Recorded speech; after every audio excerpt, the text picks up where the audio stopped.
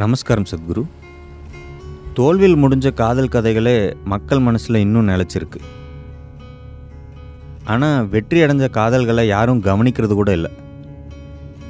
ஏன் மக்கள் துன்பத்தின் மீது மட்டும் ஆர்வம் காட்டுறாங்க சத்குரு? மக்களுடைய கவனம் எதுக்குனாலும் போகணும்னா அங்கே பெரிய ட்ராமா நடக்கணும். எல்லாரும் போகாது.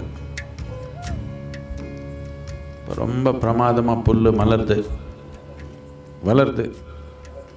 அதில் புல்லுக்குள்ள சின்ன சின்ன பூ, ரொம்ப அழகான பூ மலருது. அது யார் கவனிக்கல? எவ்வளோ பெரிய ஆகாயம், பெருசுன்னு சொல்ல முடியுமா? பெருசு, அது பெருசுக்கு மேலே நாம் என்னென்ன சொல்ல முடியும்? அதுக்கு எல்லாத்துக்கு மேலே, என்கிட்டே இருக்கிற 33 வார்த்தைக்கு மேலே 3 கோடி வார்த்தை இருந்தாலே அதுக்கு மேலே. அதே நம்ம கவனத்தில் வரல. இந்த காதலில் நடந்தது சில பேருக்கு தான். மித்தவங்க எல்லாமே ட்ராமா நடக்கணும்னா ஏதோ ஒன்று ஆகணும் தானே. யாரோ 2 பேர் அன்பாக இருக்கிறாங்க, ஆனந்தமாக இருக்கிறாங்கன்னு அதில் என்ன இருக்குது? அவர் பல பாடுபட்டு அங்கே இங்கே வீதியில் விழுந்து, அங்கே விழுந்து இங்கே விழுந்து கஷ்டப்பட்டு உயிர் போய் ஏதோ பண்ணால் நம்ம கண்ணில் பார்க்க முடியுமே, நாம் கொஞ்சம் ரசிக்க முடியும். அவர் பாட்டு அவர் காதலில் இருந்தால் அவர் பேர் 2 பேர் ஆனந்தமாக இருக்கிறாங்க. பாடுபட்டதானே நாம் எல்லாம் பார்க்க முடியும். அப்படி தானே? இது காதல் பற்றி இல்லை, இது அன்பு பற்றி இல்லை. நமக்கு கொஞ்சம் ட்ராமா வேணும்.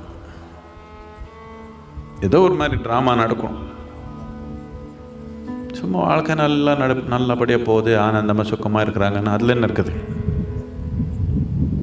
ட்ராமா வேணும் நமக்கு நம்ம வாழ்க்கையில் ட்ராமா பண்ணுறதுக்கு தைரியம் இல்லை. இன்னொருத்தர் வாழ்க்கையில் நடந்தால் நல்லாயிருக்கும். நம்ம வீட்டில் ட்ராமா வேண்டாம். நம்ம வீட்டில் சமநிலையாக நடக்கணும். உயிரே இல்லாத மாறி சமநிலையாக போகணும். எது இப்படி ஆகக்கூடாது, இப்படி போகணும்.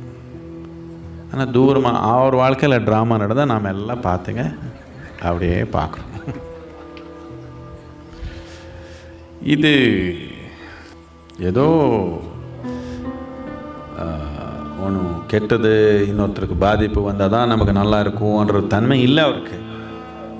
அதெல்லாம் புரியல. ஆனால் ட்ராமா நடக்கும் ஏதோ விரோதமாக.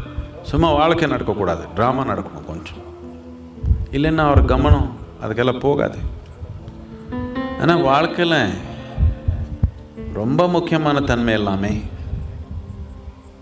ரொம்ப அழகான தன்மை எல்லாமே, ரொம்ப பிரமாதமான தன்மை எல்லாமே சத்தமில்லாமல் நடக்குது. ட்ராமா நடக்காது. ஒரு விதை செடியாக முளைக்குது, சத்தம் வருதா? பேக்ரவுண்ட் மியூசிக்கெல்லாம் அடிக்கிறாங்களா? ஏதோ இப்போ அவர் ஏதோ நீங்கள் துன்பம்னா அவர் கொஞ்சம் ஆனந்தம் எல்லாம் அடித்தாங்க, முயற்சி பண்ணாங்க கொஞ்சம் உங்களுக்கு பேக்ரவுண்ட் மியூசிக் கொடுக்கறதுக்கு. ஆனால் உங்கள் வாழ்க்கையில் துன்பம் வந்தப்போ பேக்ரவுண்ட் மியூசிக்காக வருது. போடுறாங்களா யாருனால? வீட்டில் எப்படி இருக்காங்களா யாருனாலும்? உங்களுக்கு எந்த மூடு வந்தால் அந்த மியூசிக் போடுறாங்களா? பாருங்கள், ஒன்றும் வராது. ஒரு விதை முளைச்சி செடியாக வளருது, சாமானியமான விஷயம் இல்லை. உயிரே நடக்குது. அதில் என்ன இருக்குது? என்ன அது நடக்கிறதுனால தான் சாப்பாடு இப்போ ஒன்றும் சத்தமாக இல்லை, ரொம்ப ஒரு சத்தம் இல்லாமல் போய்க்குது. ஒரு பூ மலருது, டனான்னு வருதா? ஒன்றும் இல்லை. எவ்வளோ பேர் மெதுவாக அந்த பூ மலருது. எவ்வளோனா ரொம்ப வருடம் ஒன்றும் ஆகாது, ஒரு சில மணி நேரங்களில் வளருது. எவ்வளோ பேர் பார்த்தீங்க அப்படியே மலருது? உட்காந்து 4 மணி நேரம் உட்காந்து பார்த்தீங்களா? அப்படி இல்லை, காலையில் பார்த்தா மலர்ந்துச்சு. அப்படி இல்லை, உட்காந்து எப்படி மலருதுன்னு பார்த்தீங்களா? இல்லை. பேக்ரவுண்ட் மியூசிக் இருந்தால் பார்ப்பீங்க. அது இப்படி ஓப்பன் ஆகிறப்போ டன மியூசிக் வந்துருந்தா பார்த்துருப்பீங்க. ஞானோதயம் நடந்தாலும் அப்படி தான், சும்மா நடக்குது. யாருக்கு புரியல. ஏதோ ஒரு மனிதனுக்குள்ள